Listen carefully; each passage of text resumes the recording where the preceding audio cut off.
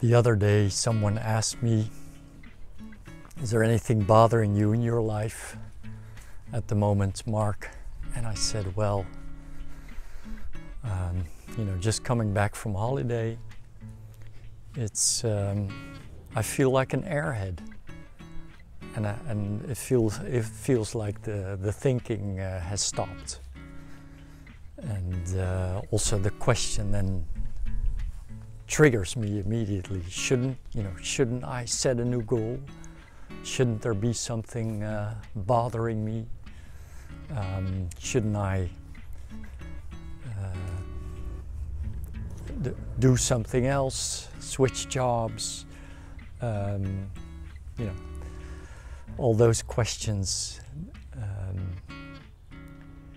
And I thought that's actually bothering me. And having a conversation today with someone, I then suddenly realized that it's the questions that bother us. And so maybe we should, maybe you can join me in switching and changing questions into statements, of just stating, how things are now, instead of questioning, what should I do next?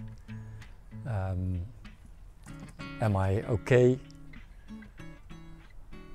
The cat's got something. This is maybe a good example also of, oops, he's got a mouse.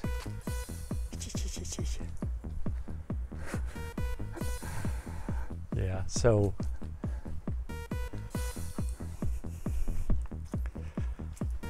cat's been a little bit ill lately, but still he's active enough to catch a mouse. Let's see if we can catch that on the video.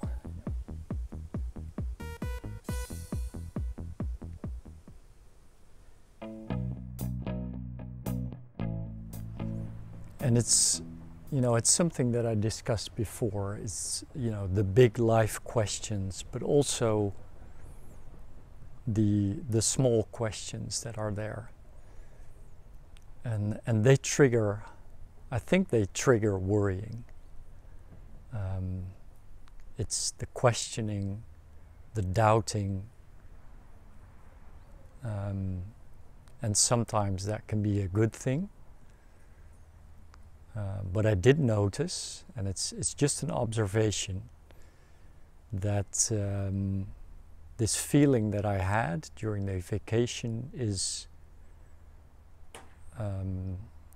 one without, is a life without questions. So maybe just with being. Am I being clear about this topic? What I mean is that questions can sometimes be very bothering and be in our way, where I do realize that questions are also very important. They initiate change. How can I do things better?